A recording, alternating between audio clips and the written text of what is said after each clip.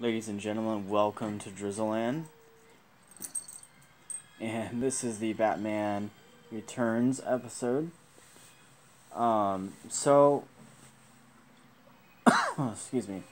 One of the most important things about this movie is this was really a great movie in the sense that you had a great cast. You had Michelle Pfeiffer as Catwoman, which she looked really, really good as Catwoman. I mean, she looked damn good in her Catwoman outfit in this movie.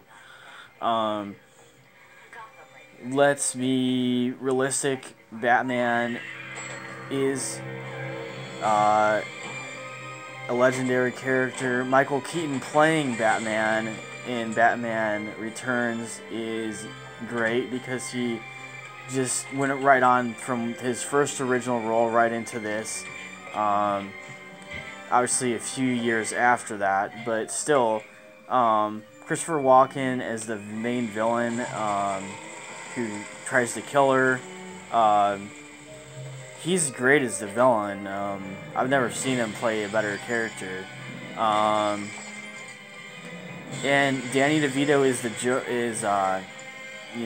Penguin. I think really was pretty good. Honestly, this is a different role for him too. But I think the storyline is great. The movie, the action. Tim Burton did a great job with this movie. I still don't understand why this movie was on like one of the worst movies ever made list. I just don't get that. I don't agree with that one bit. This was one of my favorite movies in the Batman trilogy. The storyline was great. The soundtrack is pretty good too.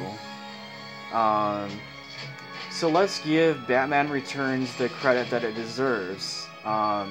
This was a shining achievement for Batman movies.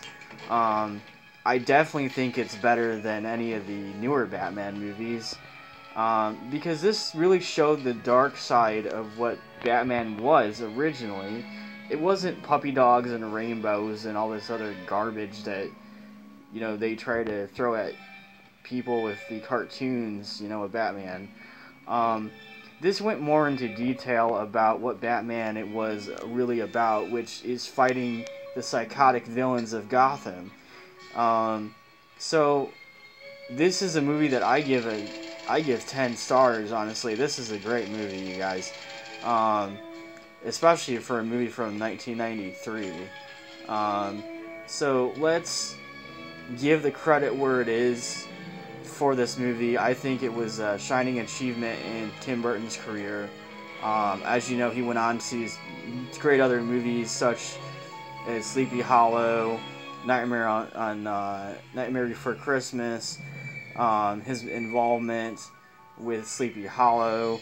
I mean, all the other movies he was involved in, I can't name all of them, but this movie is good on its own.